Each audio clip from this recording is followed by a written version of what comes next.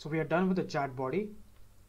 Now we're going to design the input, the message input. So let's do that. Before that, I'm going to write a few classes in this. So I'm going to write display flex, and I want flex as column. Then I want this as flex as align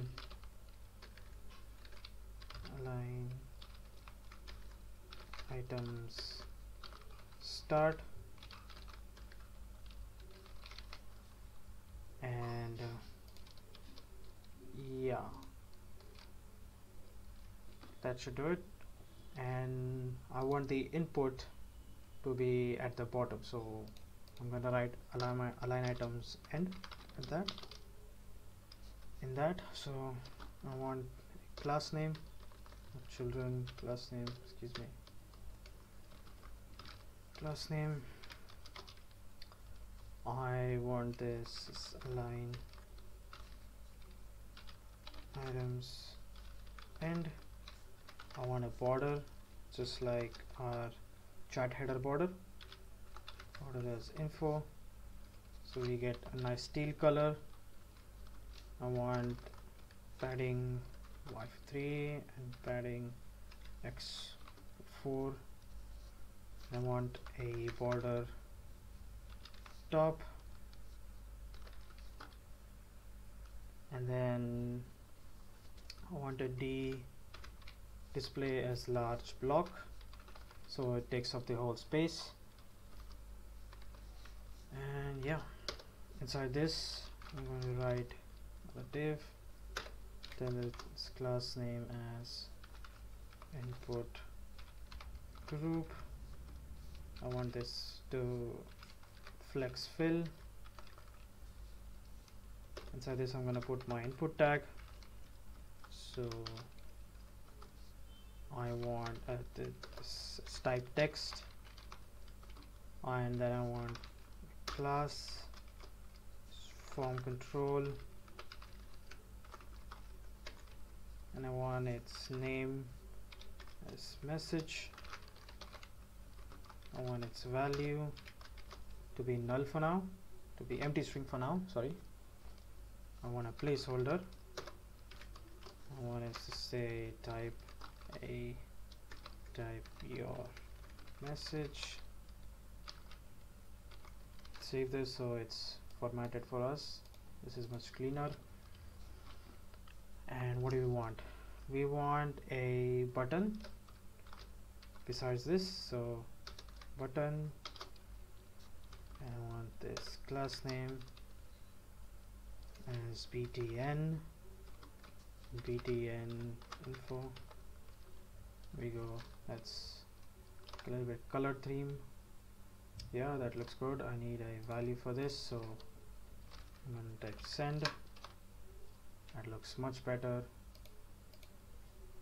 Now we want our div to be at the bottom, so I'm gonna type margin top of auto.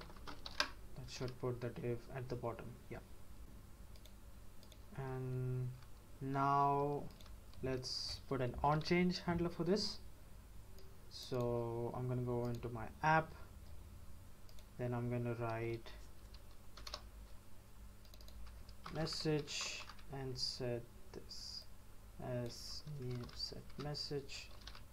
I want this to be an empty string. That's good. Then I'm gonna pass this inside here, message, and then set message equals, pass in the function set message.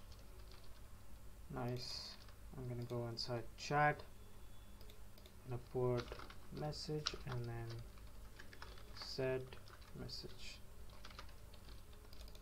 I'm gonna put this inside our value, so message. I'm gonna type a on change handler,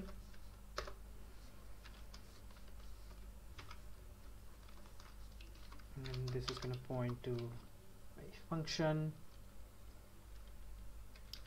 which is gonna be set message. Go.